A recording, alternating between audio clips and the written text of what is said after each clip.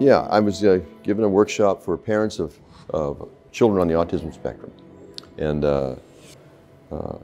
before I started, they warned me some of the parents are going to be angry and frustrated because they're not getting any services. They're not going to be angry at me because services up in Canada are free, but they're in big demand, so there's a huge waiting list. These parents are on the waiting list. And they said one of them tends to be kind of hard on speakers.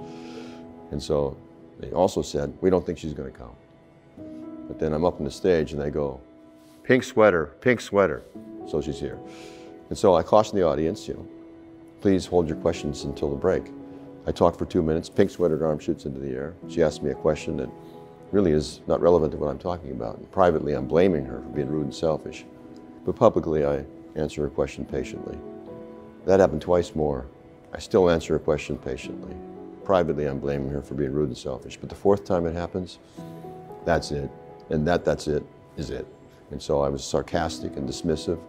She left at the break. I just didn't know her circumstances. I found out about it later. She was a single mother of 2 small children. Right there's a sacred being. And these 2 children, profoundly delayed. She's getting no services. The only shot she's got, come to these workshops, try and get some down a speaker.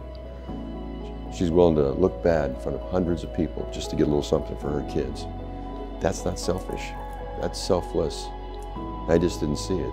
I got caught up in that old way of thinking that our way of thinking corrects for. I didn't take into account her circumstances. I just went right after her character. And I consider that a serious failure on my part. I wish I had a do-over. Our way of thinking transforms all that into something quite a bit more powerful and humane. It's just that there's only thousands of us, and there are billions of people that think that old way. This way that we think, it's only been around about 100 years. That old way has been around for thousands of years. So we have a mission, and that mission is to get this new way of thinking out to the world.